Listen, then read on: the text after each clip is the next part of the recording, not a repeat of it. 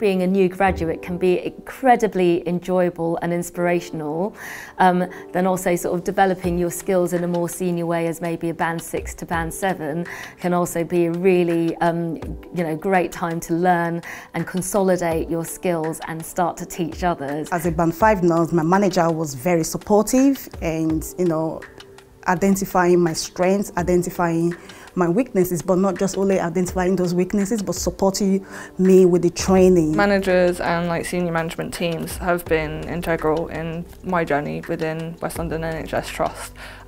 They are always advocating for us by trying to bid for funding, to bid for training opportunities. My development started from my first conversation with my line manager, where we spoke about how I'm going to be measured in my role. We spoke about, we put a development plan together basically.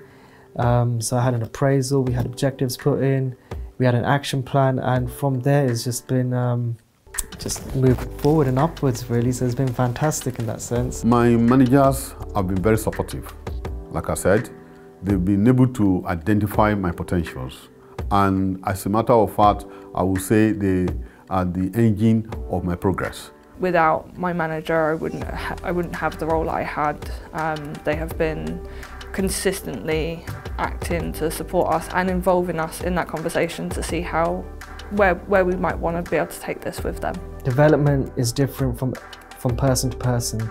So the advice would be, have those open and honest conversations, whether it's through your supervision conversations or whether it's just taking 10-15 minutes outside of your line management or supervision and having an open discussion.